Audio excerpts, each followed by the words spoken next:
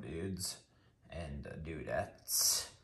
So I just picked up the snatch block from Amazon. Gear America is who makes some, and I've been looking for a good snatch block for a long time. The description on these said 24,000 pounds minimum breaking strength with I think it said 12,000 pound working load limit. So I really wanted these ones because I kind of wanted to be able to throw them in the ATV or in the trucks.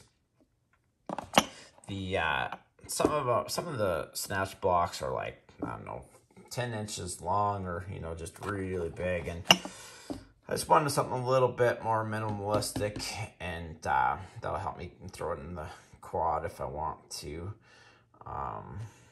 They look really nice. There's some information here from Gear America about kind of their backstory and some of the products they offer. Nice picture of a Jeep here, but nice presentation. And again, I got them off Amazon. I think I paid $79 for two, and you can get just a single one for $49. It's a quick look at the Gear America snatch block. Hit that like button, hit that subscribe button. Peace.